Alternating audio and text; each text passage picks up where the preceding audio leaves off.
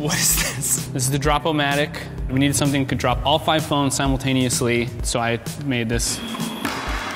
Here on Battle Damage, we don't only love destroying technology, we also love creating it. Which is why instead of just dropping the iPhones by hand, we custom built this crazy thing. Here are my first printed prototypes. This is the bottom, and this is the little slide mechanism, which will release the trap door.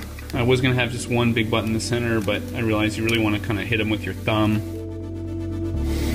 So you can see it's plotting out the basic shapes. You can kinda get an idea of what it's gonna look like.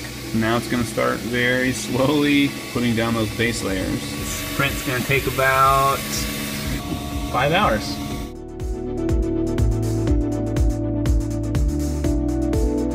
Printing the biggest piece.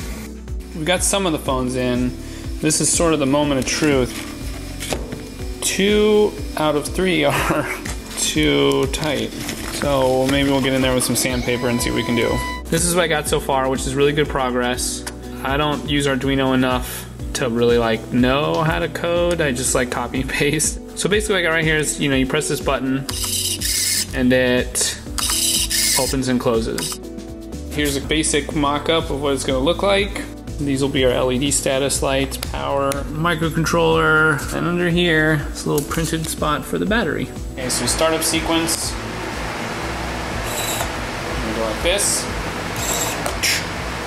And the shot, I'm not gonna shut. Yeah!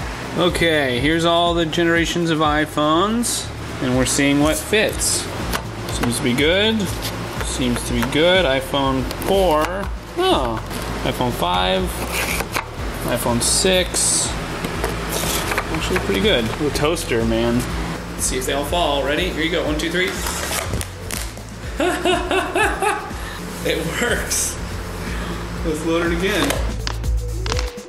If you thought the Drop-O-Matic was cool, give this video a thumbs up and click the link on screen to watch the iPhone episode.